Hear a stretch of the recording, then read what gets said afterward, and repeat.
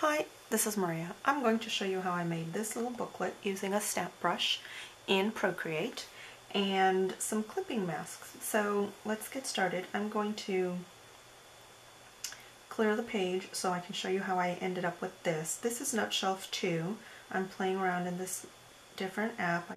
I usually work in GoodNotes. So in Noteshelf, if you click your eraser, you have a clear page button, and that gives me my blank slate that I usually start with. We'll come back to this.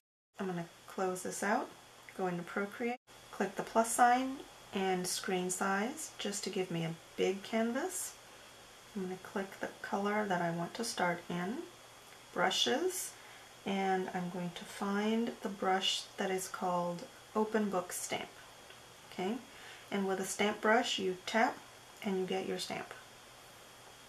I'm going to click my layers, click that layer, and mark it as a reference. So my other layers will be blank layers, but they'll use this book outline as a reference. So I'm going to add another layer. This layer 2 is blank.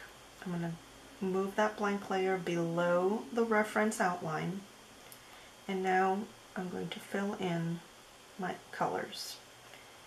So I'm filling in a blank layer, but because the reference is an outline, it's coloring inside the lines for me. I'm going to add another blank layer, pick a different color,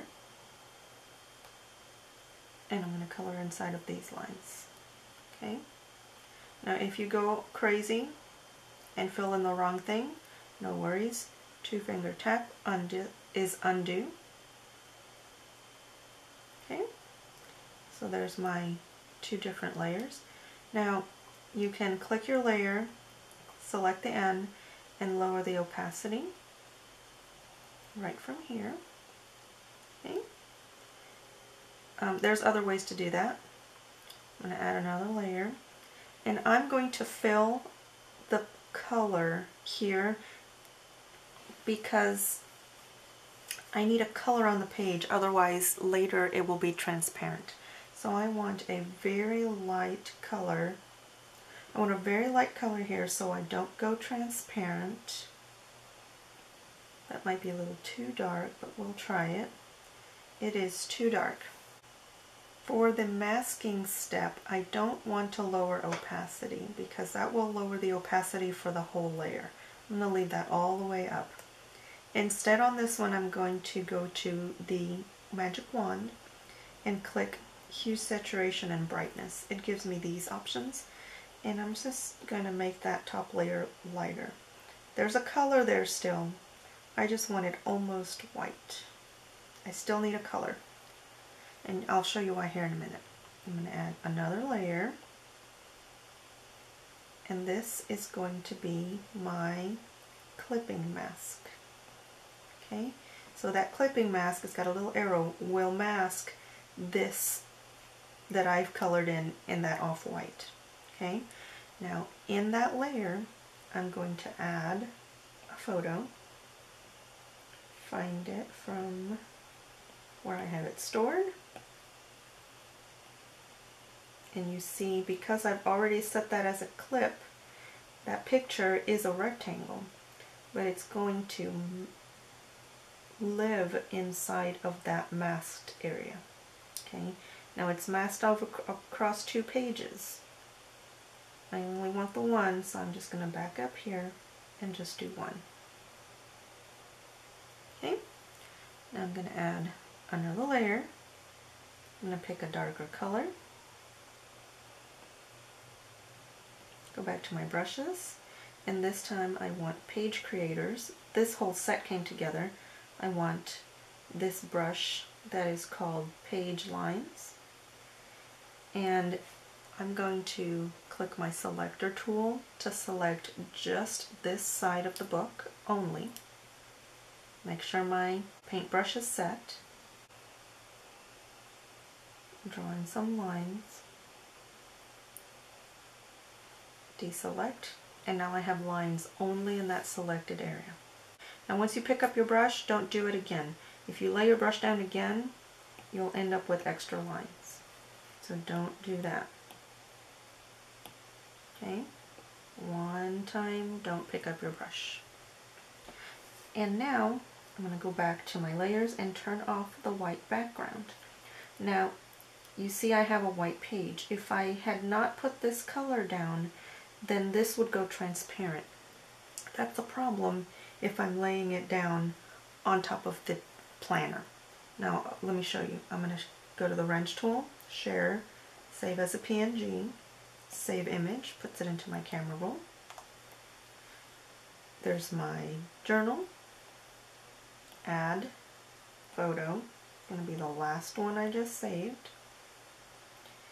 If this was transparent, I would see the dots behind, but I don't want it transparent. I want it lined paper with a page color.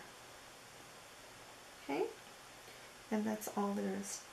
That is all there is to making a brush stamp booklet. Alright, so the rest is just simply stickers. So I'm going to bring, I'm just going to bring my stickers side by side. I'm going to go to my albums for planner stuff where I keep all my planner things. Drag and drop my stickers, tap and edit. And you default into rectangle mode. Click done.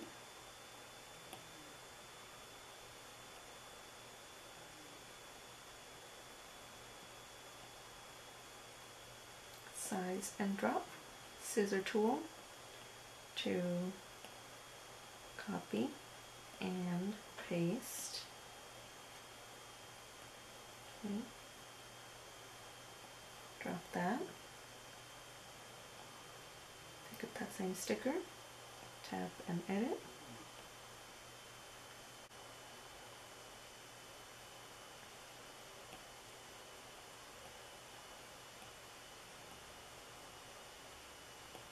Okay. Same sticker again, tap and edit.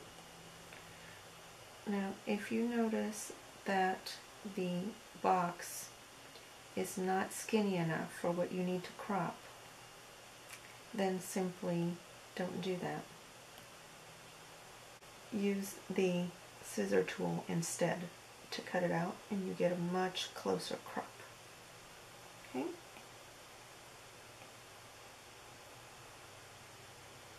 Oops.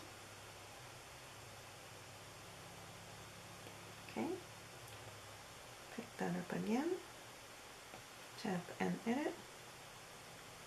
Again with the scissors, because I want a small one.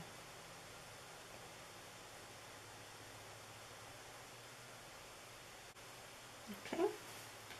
I'm going to move on to another sticker.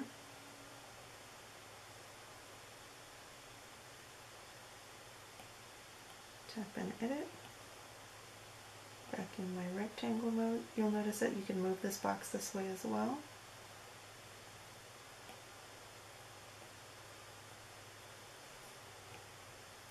It takes some getting used to, as with any app, but I'm liking this one.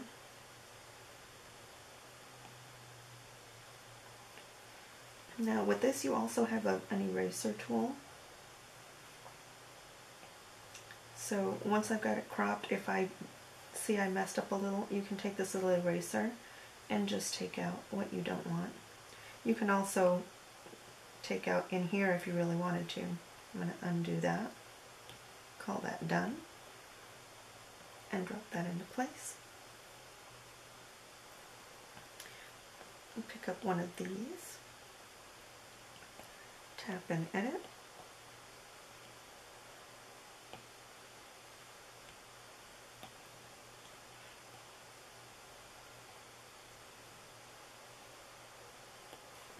Okay, that's it for my stickers. I'm going to use my text tool, tap, I want this box smaller, February 21. Now I can select all of this text and change my fonts. You can click this paintbrush and it will give you a preview of what you've got selected. So all of my purchase fonts are here.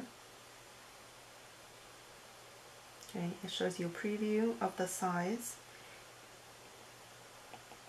so you can guesstimate what you want to look like, and you can change your color from here. Okay. If you click a heart, it adds it to your favorites. Okay, and those favorites lists are listed here, the same ones. So that's handy because you can change your mind this way.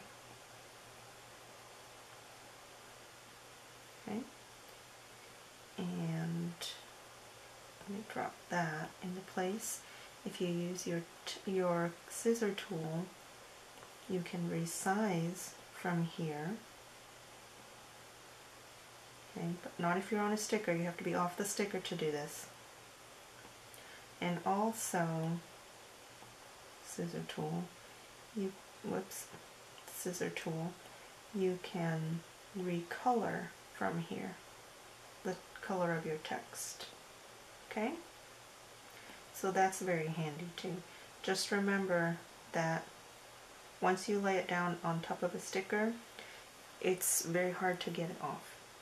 Matter of fact, you have to long press and move it in order to resize it over here. Once you drop it on the scissor, you cannot do this to resize. You will resize everything. So if you want to resize your text, long press till you get your box, and you can resize from here, or you can move it off your sticker, and then you can use your lasso to resize and color. Okay? Very nice. That's it. Thank you for watching.